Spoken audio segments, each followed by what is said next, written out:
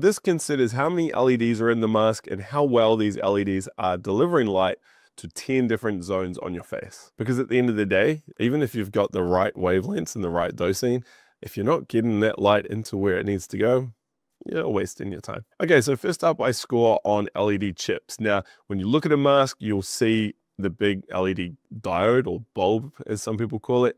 Within this diode or bulb, you'll see 1, 2, 3, sometimes even 4 chips.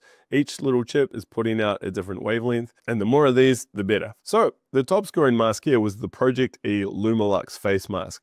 Now this had a whopping 800 LED diodes in it. It's extraordinary for a mask, and no one was even close. Therabody came in second at 650, and then in third place it was the Block Blue Light mask with 488. There are a couple others above 400. Personally, if I was buying a mask, I wouldn't settle for anything less than say 350 LED chips. So that would include the Lumara, Viso, the Nanoleaf mask, the Rojo, Dorada, and the Iristor mask. Now the masks with a low amount of LEDs are still going to work. You're just not going to get a nice even spread of light on your face. Or you may get good coverage in the cheeks, but not around the eyes, for instance.